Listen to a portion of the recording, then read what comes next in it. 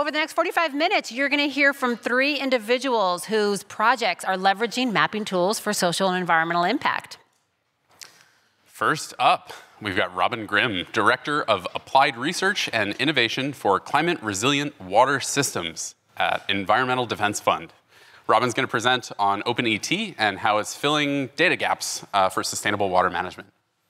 So please give it up for Robin.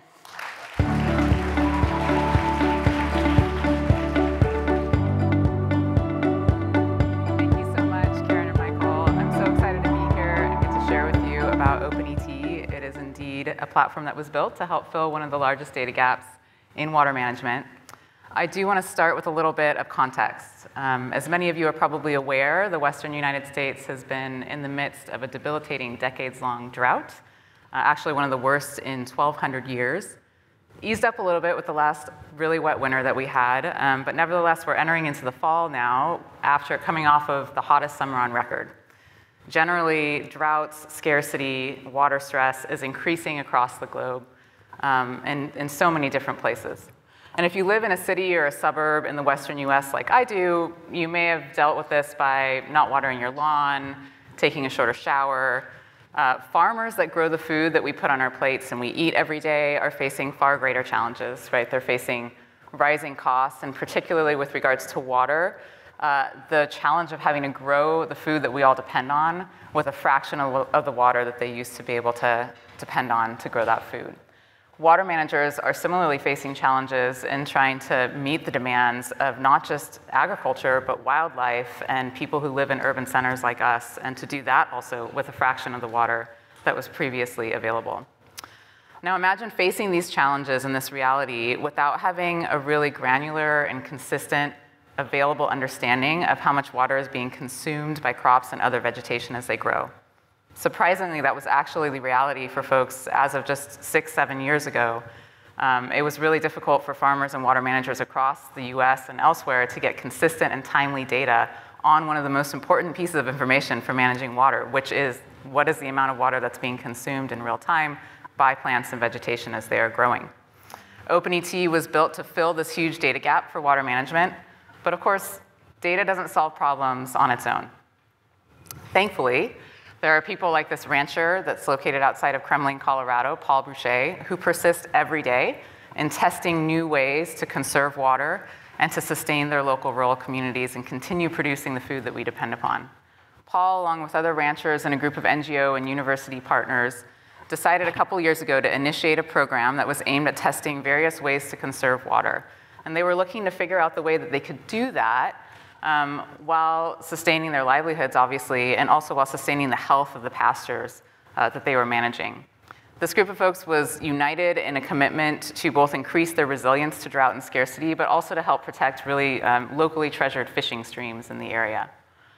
The success and ability to learn from and evolve from a program like this, though, really rests on the knowledge that you gain from it in terms of how are the approaches working to conserve the water that we need to conserve, right? So an ability to track how much water was used in the past, to understand in real time how much water is being used currently, and to compare that water use across those different conservation approaches that are being tested.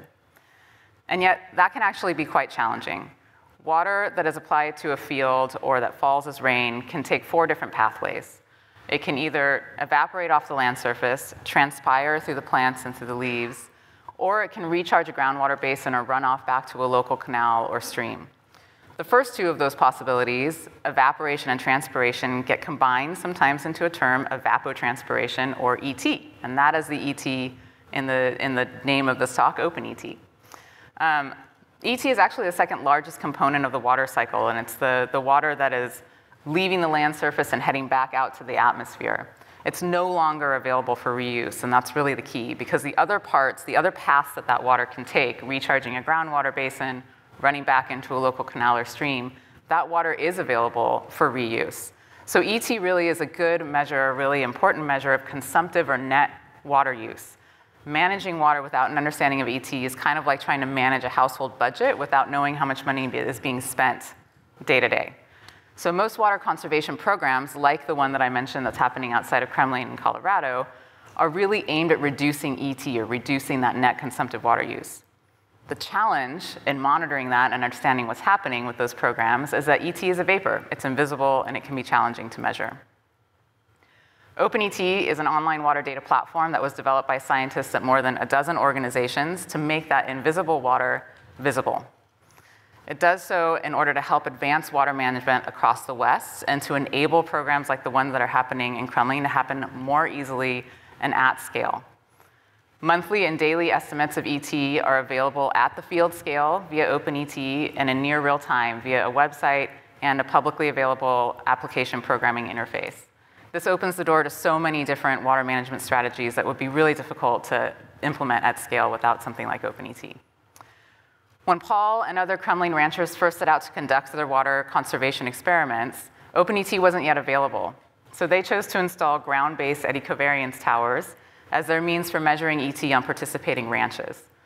The trouble there is that those towers, as they soon discovered, can be very costly and difficult both to purchase and to maintain. They can cost up to $75,000 per tower and then cost up to $50,000 per year to maintain, along with significant time and hassle.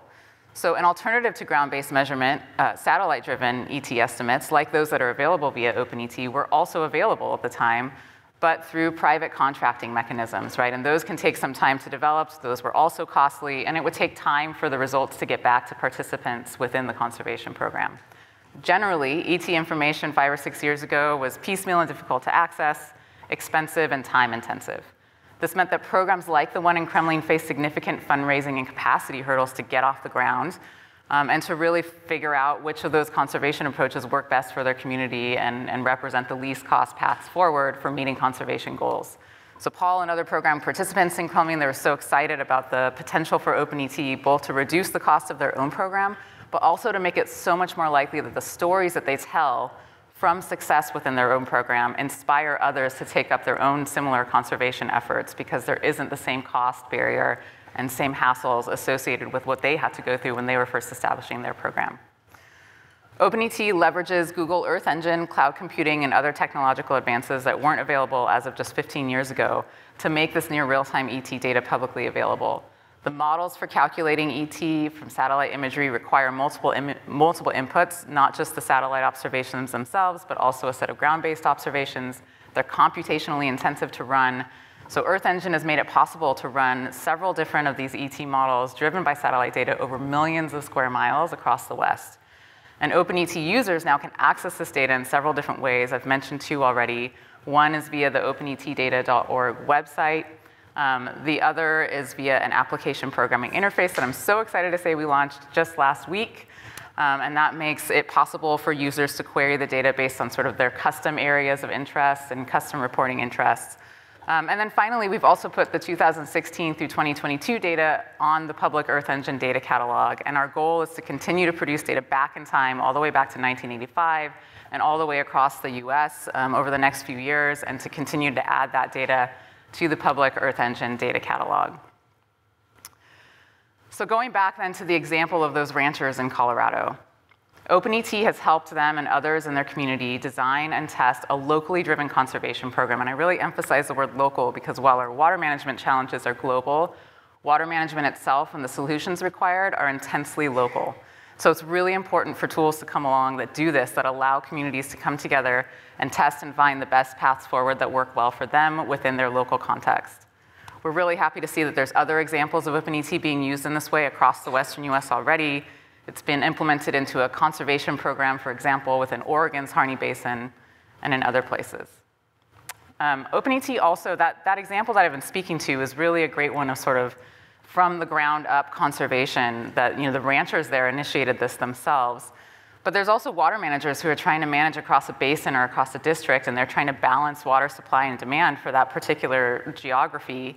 And so they may want to implement their own conservation programs or incentive programs to meet that requirement of balancing supply and demand within that basin. So for them, it's also really critical to have an understanding of baseline water use, to be able to understand the efficacy of the investments they're making in programs like that, and to sort of track progress against their goals at that basin scale towards water sustainability. If we continue to scale up then, a third way that OpenET can be used is by policymakers to more accurately track water demand and supply at larger scales, but also to simplify regulatory compliance and co-develop solutions with local communities based on a more common understanding of the water use that's occurring on the ground. So in the California Delta, for example, landowners are using OpenET to track their water use and report it to the State Water Resources Control Board, which is a regulatory requirement for them. And in this particular instance, OpenET represents a huge cost savings to these landowners relative to using meters or other means of tracking and reporting their water use to the state board. Last but not least, OpenET can really help farmers improve irrigation practices and reduce costs for fertilizer, water, and energy.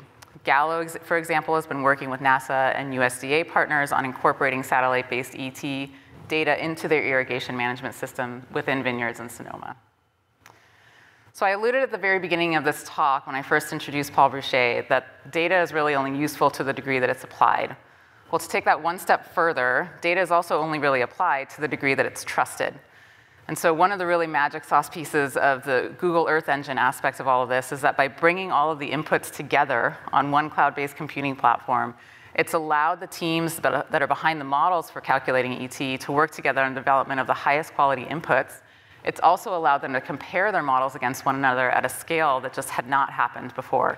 And there was a lot of lessons learned in that process and advancements in the science that occurred due to that process.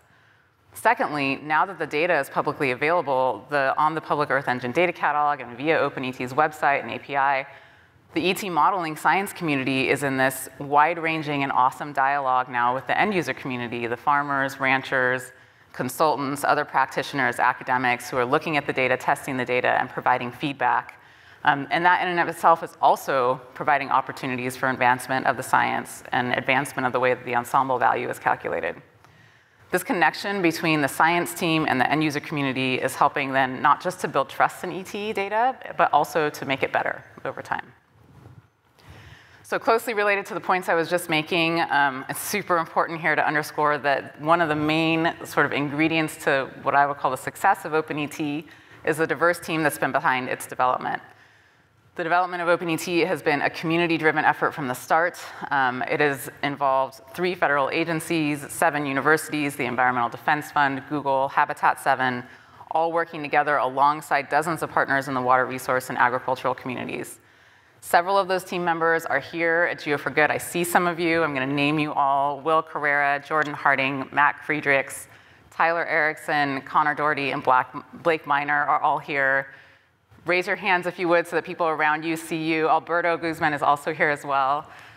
Those are the folks that actually did the technical science and software development work to make OpenET a reality. I did none of those things. So if you have questions about the how, they're the right people to ask. And Will and Jordan actually have a booth just outside this plenary after the session is over, so I highly recommend you go visit with them. They'll be demoing the API and some of the other data services that OpenET provides, and I'm sure will be wonderful to talk with. So lastly, I hope that there are some of you out there who work at that nexus of food and water management and sustainability who've now been inspired to check out the data from OpenET. As I mentioned, there's several different pathways for accessing it. They're shown on this slide behind me here. If you do access the data and start to use it and have any feedback for us, we'd love to hear from you. We want to hear those use case stories. We want to hear your feedback, so please do get in touch with us. Thanks so much for the time, and I'm so excited to hear from Millie next. Thank you.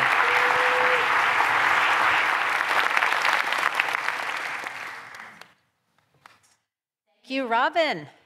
All right, next up is Millie Chu-Baird, VP of Science Capacity and Innovation at Environmental Defense Fund. Millie's going to present how EDF is using the power of data to drive impact in climate and sustainability. Let's hear it for Millie.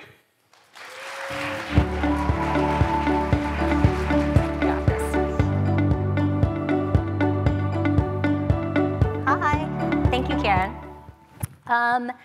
I'm going to tell you a couple of stories about how we can leverage Google mapping tools to illustrate how data can really make an impact. And then I'm going to introduce a new project that's launching in the first quarter of 2024. I'm hoping will inspire you to join and dig into the data and help make that impact. I'm with Environmental Defense Fund. We're a global environmental organization of over 800 scientists, lawyers, policy experts, and economists. We work on issues like climate change, oceans, ecosystems, health. Robin actually is also from Environmental Defense Fund. The first story I'm going to tell has to do with air pollution. Air pollution is a global killer. Over 6 million people a year die from direct exposure to air pollution, of cardiovascular disease, of respiratory disease, cancer, even diabetes. That's more than AIDS, malaria, and tuberculosis combined. So Karen and I, Geo4Good and EDF, about 10 years ago had a question.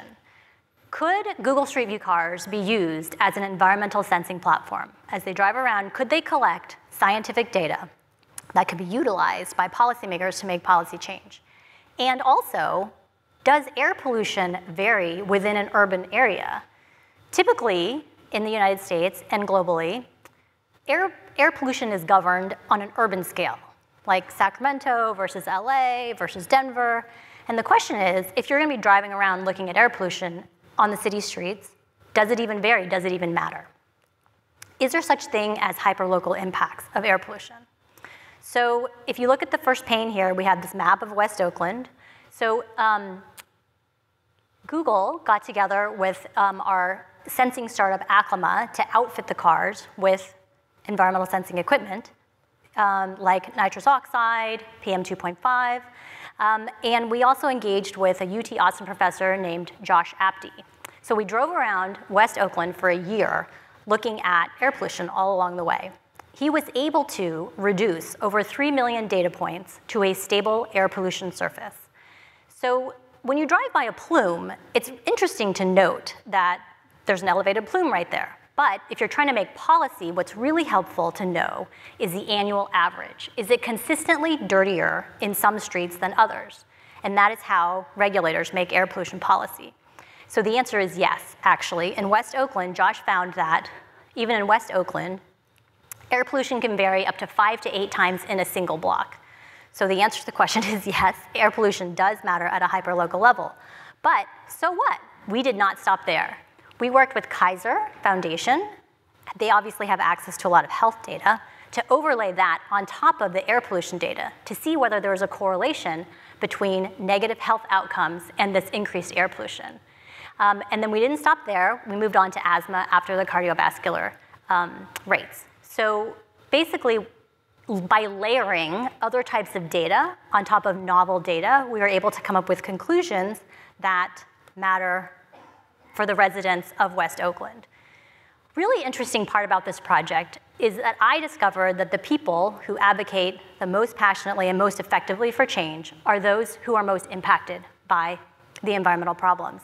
We were fortunate enough to work with the West Oakland Environmental Indicators Project, which is an environmental justice group who for 2 decades have been fighting for their health in West Oakland. They were able to take our data to different forums like the Bay Area Air Quality Management District, the California Air Resources Board. This is a picture over there of the leaders of WOEIP talking to Libby Schaaf, the then mayor of Oakland, and incorporate this data along with other data into a community air plan.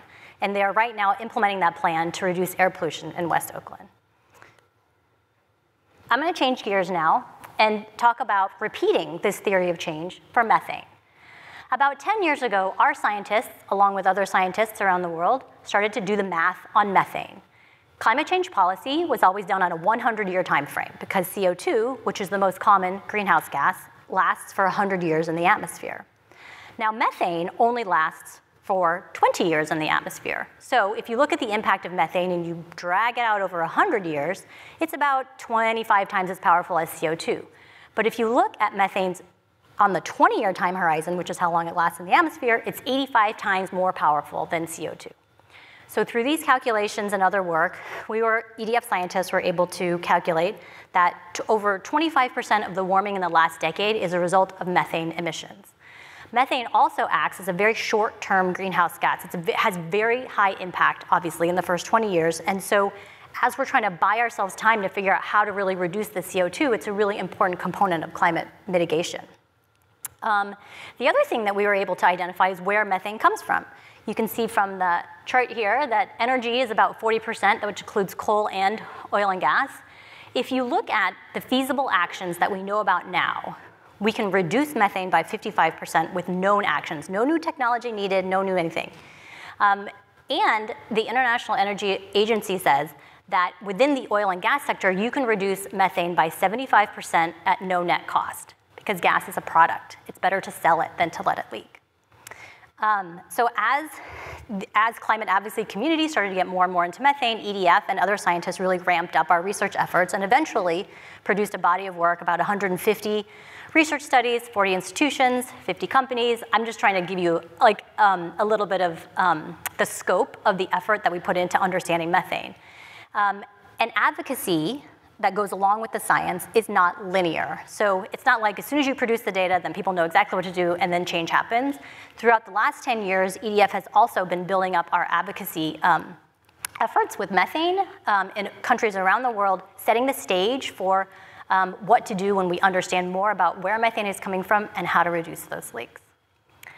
So part of the research project that we did at EDF and Geo was to, again, look at street view cars to see whether they could help us understand how much methane was coming out in the urban areas, in the local distribution sectors. Now, to be honest, if you think about oil and gas and the pollution it creates, exploration production, the oil wells, the refineries, the processing plants, that's where most of the methane comes from. The local distribution system, which is the low pressure pipes that go through the cities that bring natural gas to your house so you can turn on your stove, that's not honestly the highest emitting sector. However, it does something really important, which is to bring the natural gas issue to people's homes. It says, look, you can sort of put it off in your mind, you don't live near a fracking facility, you're not near a well field, but natural gas is everybody's problem. It really impacts people, even in urban areas. Social science calls that salience, but it was a really important factor in helping to elevate the profile of methane so that more and more people would start to focus on it. So we first launched this methane mapping project in 2014. A lot went into these maps, but I'm just gonna tell you about one facet of it, which is getting from concentration to leak size. Now, what do I mean by that? Well, the equipment on the street view cars measure methane concentration, which is parts per million. At any given time, how much methane is right there, which is really important when you're talking about safety. Methane is explosive, and so clearly that is very important. It should be the first thing you think about. But after that, environmentalists care about how big the leaks are. Is it a small leak? Is it a medium leak? Is it a big leak? Because you could have a really small leak in a stifled area and you would have a big accumulation of parts per million, but if you have a big leak in a windy corridor, you really want to know and you really want to fix that leak. So getting from concentration to leak size, it was scientific innovation. Joe Von Fischer at Colorado State University helped us out with that. Again, data reduction, driving around, looking at the data, getting from a scientific piece of information through analysis to something that's policy relevant and policy ready. So we eventually launched in 15 cities, and we had over 3,000 positive media articles, over 4,500 advocacy actions, and 13 utilities across the United States are using this data. But interestingly, along the way, our scientists identified an opportunity. Understanding where methane is leaking from and how much really brought a lot of interesting policy opportunities. Could we design a new instrument, a new spectrometer with increased precision that would allow us to get global coverage of understanding where methane is leaking from and how much, and also give us the opportunity to have repeat passes, because over time, that is really important. In other words, where methane is coming from, how much over time. For accountability and transparency, the over time piece is really important. So those conversations started, and eventually, Methane Sat project was born. We are now getting ready for satellite launch. We're scheduled for launch in Q1 of 2024. These are some of the salient facts about Methane Sat, which is that the data is going to be updated within days. The data platform that we are building in order to automate the processing of the information that's coming from the satellite is a key game changer. Typically, satellite data will take 6 months, a year to come out, but really important for reducing methane leaks is to have that data come out in a timely way. That data is going to be public. People are going to be able to see it. Transparency is a really important component of this as well. We're going to have a mean global revisit of 3 to 4 days. Again, if somebody makes a change in their facilities, we want it to be reflected in the data. So there are other satellites that are also launching that, some of them have already launched, that are looking at methane. And we're really excited to join that ecosystem. So the Tropomi, for example, satellite is a global mapper. Its pixel size is 7 kilometers. So think of it like you can see your whole face. If you're looking at people's faces, you can see your whole face. It's a little bit blurry, but you can still see the entire face. GHGSat, Carbon Mapper, those are point source mappers. In other words, they're very targeted and they can zoom in really, really well and look very precisely at a very specific point.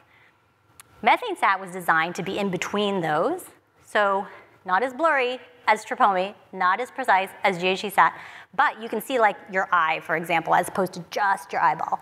And so why is that important? Well, when you're looking at oil and gas fields, there's a lot of wells. And based on our studies, we know that in the United States anyways, 80% of those wells are so-called low production wells. So you've maybe heard of super emitters. People are really excited about, and they're really important. But 80% of those wells are not gonna be super emitters. They're gonna be very low leaking, but very significant. It turns out that they contribute over 50% of the methane from a field or from a basin.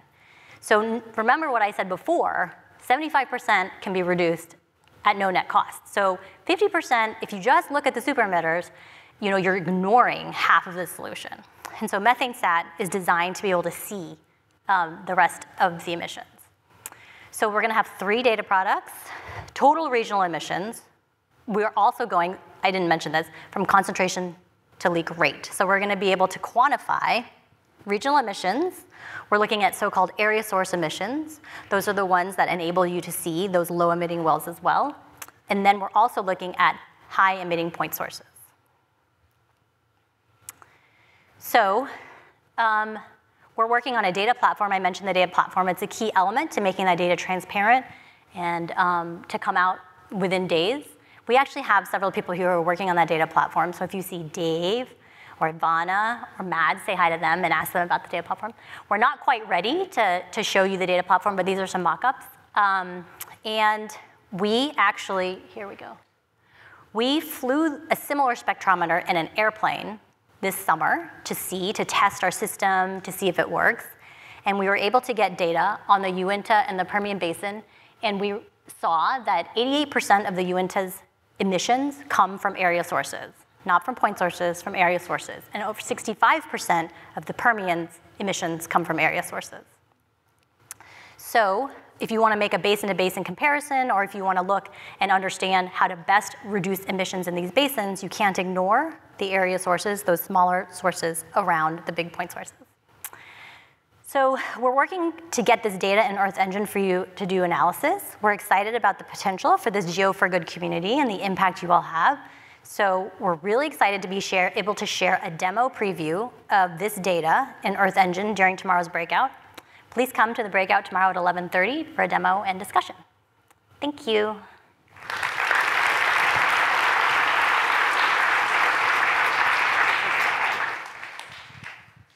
Super. Thanks, Millie. Millie. Last but not least, we have Tim White. Tim White's the Senior Manager of Global Analysis at Global Fishing Watch. Tim's going to present on how Global Fishing Watch is supporting sustainable fisheries through their satellite technology and open data. All right, let's give it up for Tim. Last but not least, woo!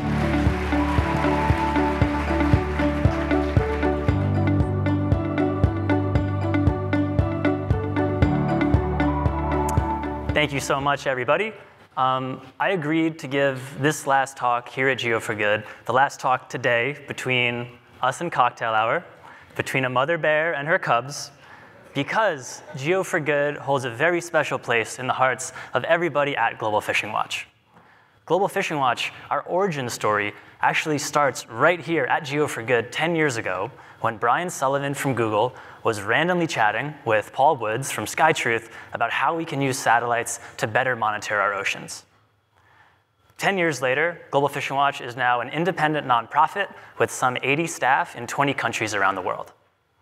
So I share this not as an inspiring message, but as a cautionary tale to be very careful who you chat with at the cocktail hour, because you might work with them for the next decade. So choose very carefully, please. So what do we do? And why should we possibly care about it? I want to say that our oceans are really vital to all life on Earth, period. And we happen to be at a deeply exciting time for our oceans, an inflection point potentially for the positive direction. So just a few weeks ago, at the United Nations in New York, the world's first legally binding treaty on high seas biodiversity was signed, which is a huge landmark moment for our oceans that took decades of talking about. This really sets the path forward for a healthier future in the oceans, which matters to everybody in this room who likes breathing, because our oceans produce over half of the oxygen that we breathe every single day. So you don't need to be a fisher or a surfer to love our oceans. You just have to enjoy continued breathing, or at least tolerate it. On that note, beyond this really exciting moment at the United Nations, there's also a really second exciting movement that's happened around the world, and just last year was also ratified by nearly 200 nations at the United Nations. So the 30 by 30 goal, which has been, as I mentioned, ratified by some 200 nations, aims to protect 30% of our planet, both land and sea, by the year 2030. There's a lot of progress to go on that, but there's a lot of exciting opportunities there. There also are a number of really difficult questions that we have to ask about how can we make sure this exciting momentum takes us the direction we need to be going. So for instance, which 30% of the oceans do we need to protect? How do we balance interests between conservation, biodiversity, industry, tourism, wind energy, mining? How do we balance all of those to ensure that we're protecting 30% of the ocean in a way that really works the way that we all hope to, works in the way that we all aim for? Today, I'm just going to share a little bit about how technology is helping to answer some of those difficult questions and how some really wonderful folks around the world have used this technology to make a difference in our oceans. So I'll start with some context. Our ocean is incredibly difficult to monitor, and yet fisheries are so vital, so their successful monitoring is key.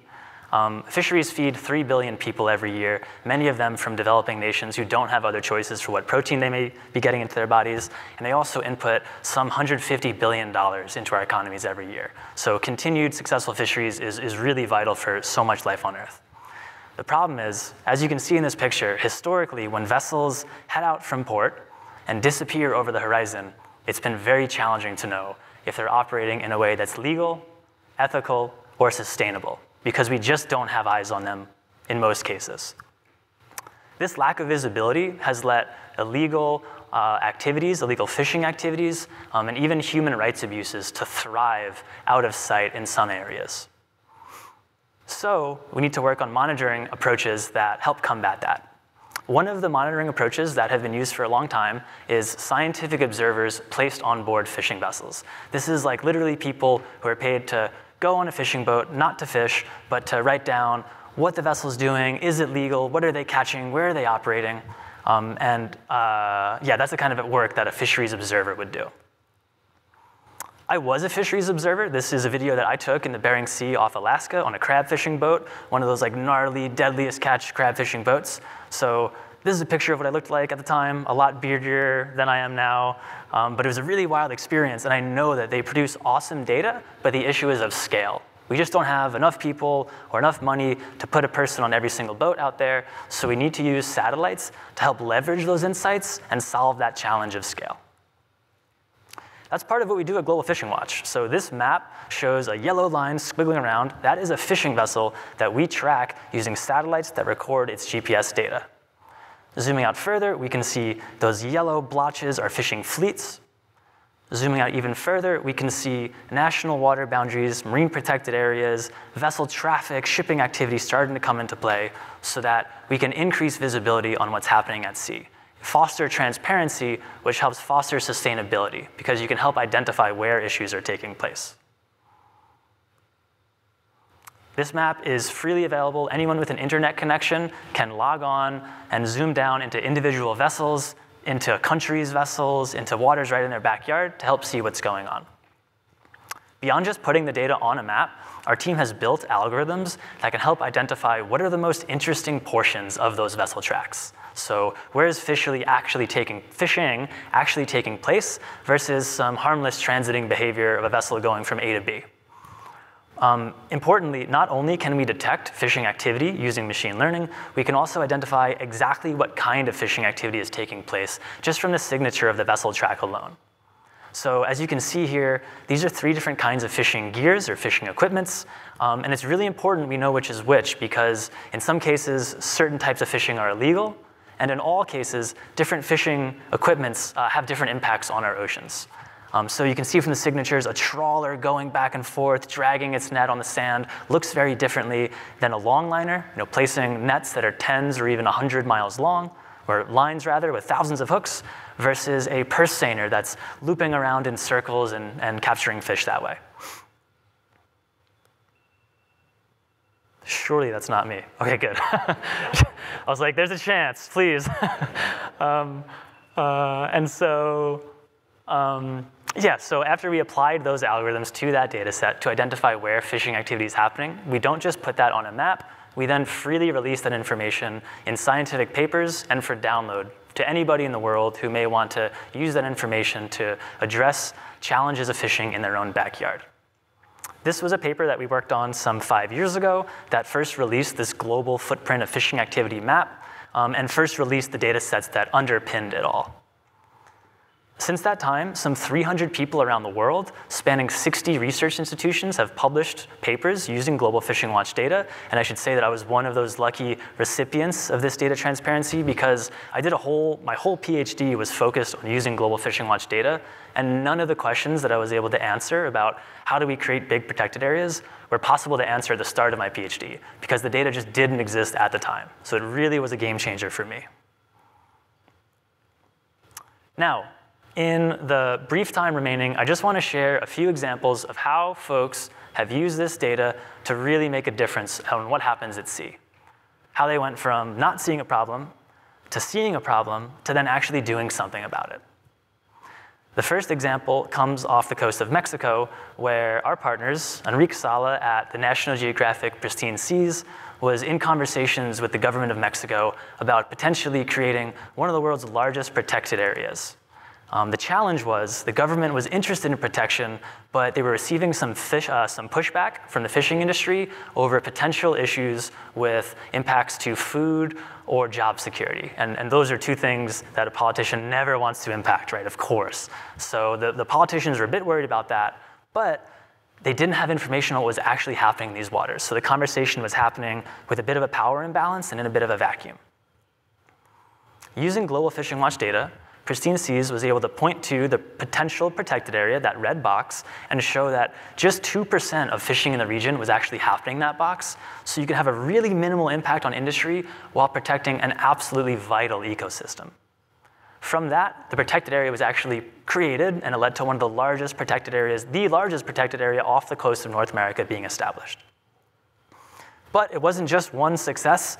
National Geographic Pristine Seas and others have rolled that approach out forward and scaled that up to create, at this point, 7+ major protected areas around the world, where they can use data to show the potential drawbacks and really the benefits of creating new ocean policies. These are the kinds of things we need to, I think, make 30 by 30 or things like that work for us. But anytime you create a protected area, drawing a line on a map is only one chunk of the battle because you need people to actually respect those laws, right?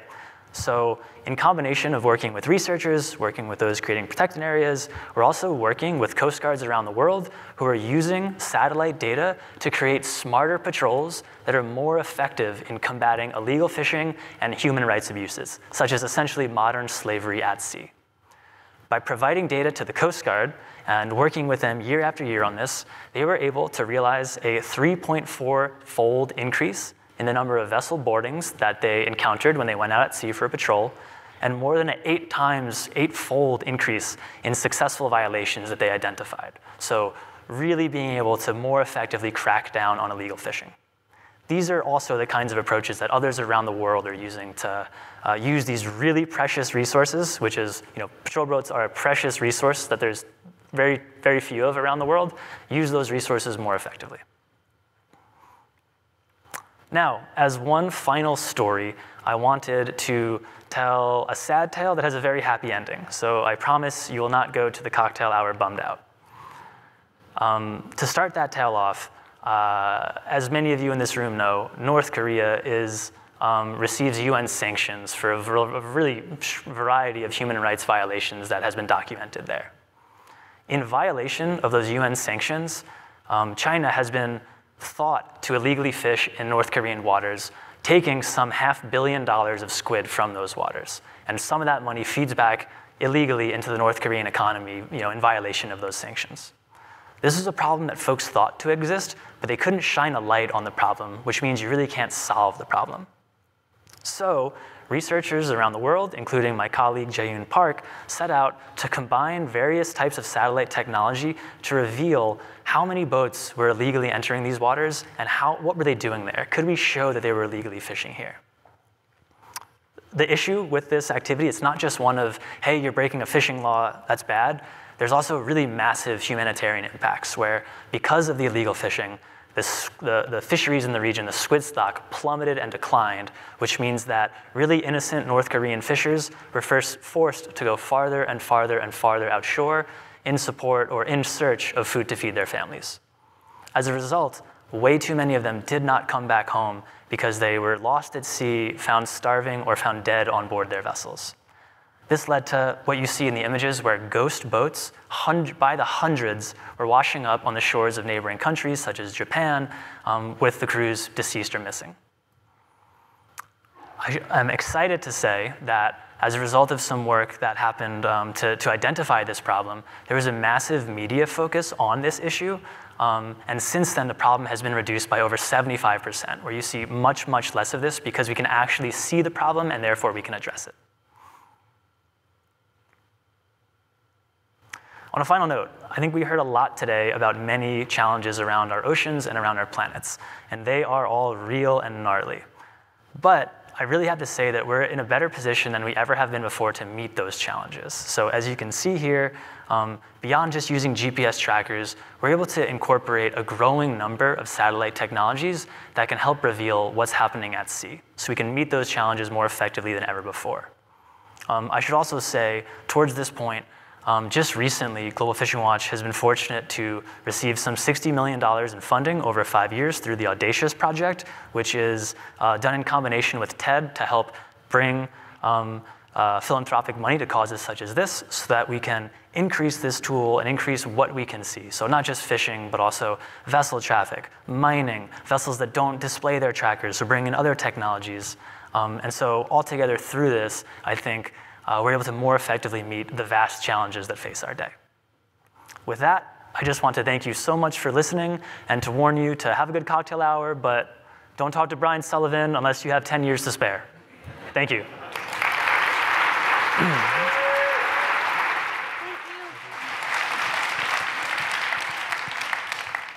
Where's Brian? Dead center there. That's where you know. It's true. It's true. With that, thank you again for a wonderful day 2, and Fabulous. We'll see you tonight and tomorrow.